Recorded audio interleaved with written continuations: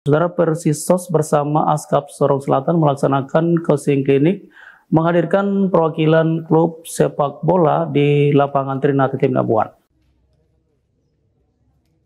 Sekretaris Persisos Sorong Selatan Wilson Svansvi menyebut coaching klinik menghadirkan Coach Esteban Bustomi mengikut sertakan anak-anak usia 13 hingga 17 tahun merupakan program kerja yang sudah direncanakan jauh-jauh hari dengan Ascup Sorong Selatan.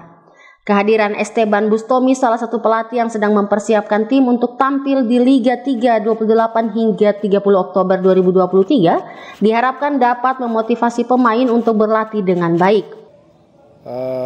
Kalau ya ini mungkin sebagai kalau untuk event lagi kegiatan hari ini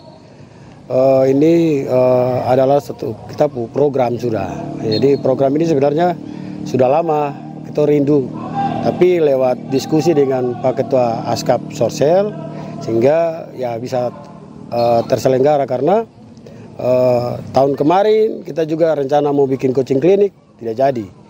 Nah, tahun ini puji Tuhan jadi, karena ini mungkin fokus dari Pak Ketua Asosiasi sendiri, Pak Ketua Ascup, bahwa ini mungkin untuk pembinaan.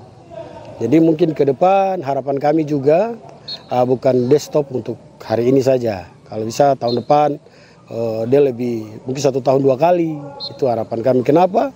Karena kami anak-anak yang senang atau ikut olahraga sepak bola di Sorong Selatan, antusiasnya tinggi sekali, terutama yang usia-usia dini itu.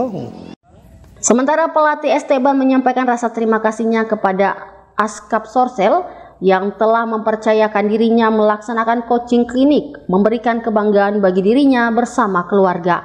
Saya berterima kasih kepada Pak Jeffrey panggil saya untuk coaching klinik di sini, karena itu satu kebanggaan buat keluarga istri saya sama saya sendiri, kembali ke kota Sorong bisa bilang. Jadi saya sudah pernah di Sorong buka SV, sudah tahu kemampuan kalian anak Papua, menurut saya di atas rata-rata di Indonesia. Saya percaya sekali sama anak Papua.